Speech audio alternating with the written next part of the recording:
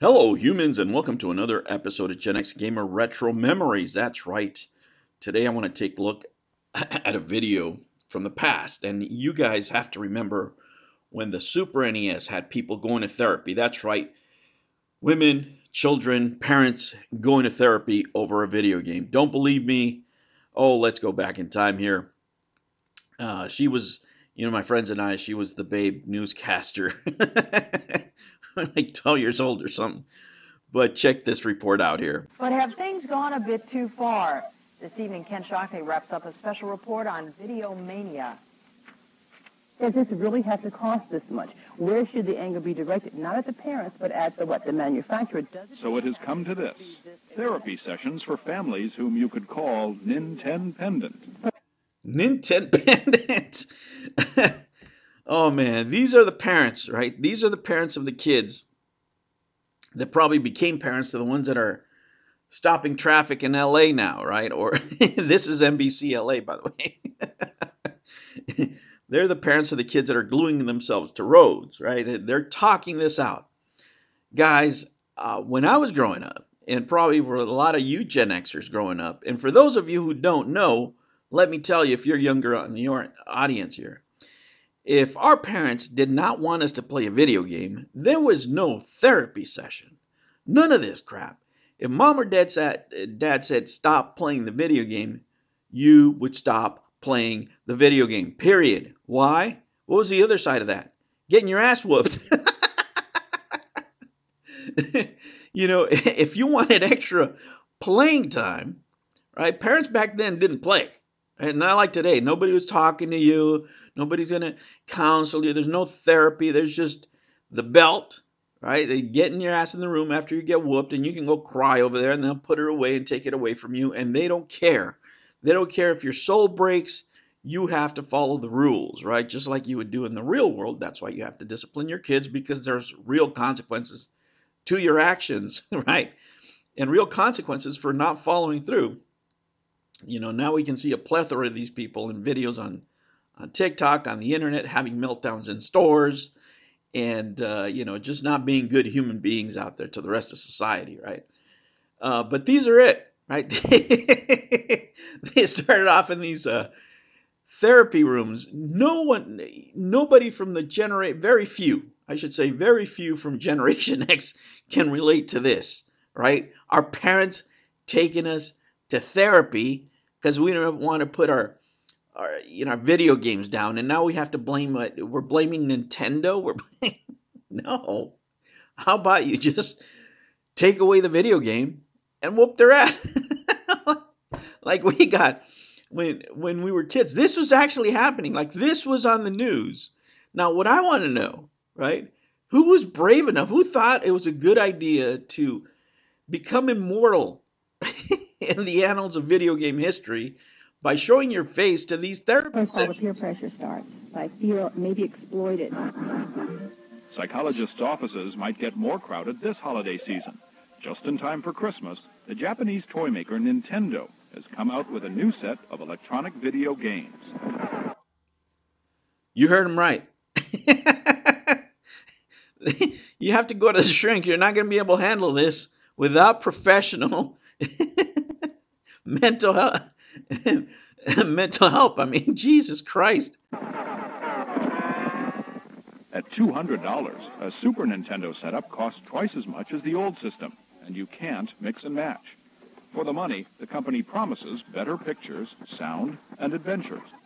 Some of the new games look like updated takes on fairly well-known formats. Can you guys imagine this coming on TV right now?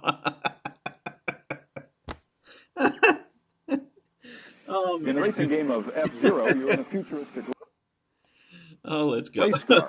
Oh, I guess I should watch where I'm driving instead of talking. The 3D effect, as you can see, is pretty good by video game standards. It was a nice clear stretch, even if I am in reverse. Let's see if we can't turn the car around right about now. Oh, man. If you're a real good right? player, Look at that. meaning you've got the skill of a 9 or 10-year-old, you can even try to... Guys, I mean, jeez.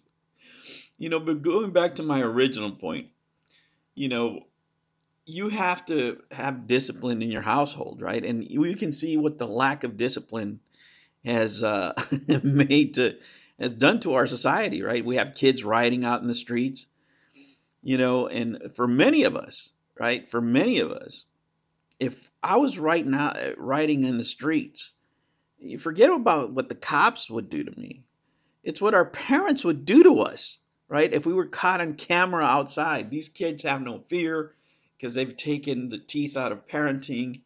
That's our society now. But you know what? If you don't discipline your kids, the world will discipline them for you. That's how you end up in the pokey. So let's continue. Refusing to be taken in. I'm going to say no, and I'm going to explain to him how people market things to make you spend more money. Nintendo. Well, that didn't work. Explaining is not going to work. Being broke would work, right? But again, watching these all these years later, right? It's insane the perspectives we had back then, right? And how we look at it now, and how much more kids are playing video games now. Oh man, what a world we live in. What a world that it has become, right? And, we have to set limits on our kids. We have to put boundaries and all these other things, and if my kid, right, if my kids want to play video games when I say they can't, we're not going to therapy, let me tell you that. But in my case, in my household, I always told them there was going to be consequence. You want to play video games? You want to finish your homework? You want to play? I don't care if you play till 12, right? As long as you wake up at 6, right? And this is a very Hispanic thing, right? When it comes to Hispanics, we call them vicios, vices, but you have to pay for them, right? This is very cultural. So, for example, let's say you like going out drinking or whatever in the weekends, right? You do whatever you're going to do. As long as your ass is up at 6 a.m. so you can be at work on time, that's what you do. If you go into work half dead, missing a leg, one eye, it doesn't matter. You're going to show up to work. So you always have that responsibility. And that's how I grew up with my kids. You want to stay up later doing this? Okay. But I'm still waking your ass up at 5 a.m. and we're going to take a shower. We're going to do everything else, right? And it only took a couple of those sessions of them waking up with very little sleep, making them go to school anyway, and them being miserable, coming home and, passing out after school and still making them do their homework and the whole rest. Only took a couple of those times, and then they themselves govern themselves in order to be more efficient with their time, right? Because there was no breaks, right? The discipline had to stay there. And, I'm not going to say all kids were the same, right? Some of them lasted longer, but eventually they all fell into line. Eventually they all learned that even though you could, play video games until 3 in the morning, there would be a price to pay for it. And I didn't have to pay, $500 to a therapist to teach them that, nor did I have to beat them senseless like we got beaten Gen X times, right? There can be a happy medium. But it's just crazy to imagine that we were at a time where Nintendo, Super Nintendo in this case, was sending people to the therapist. That is just nuts. All right, guys, I will catch you on the next one. Take care.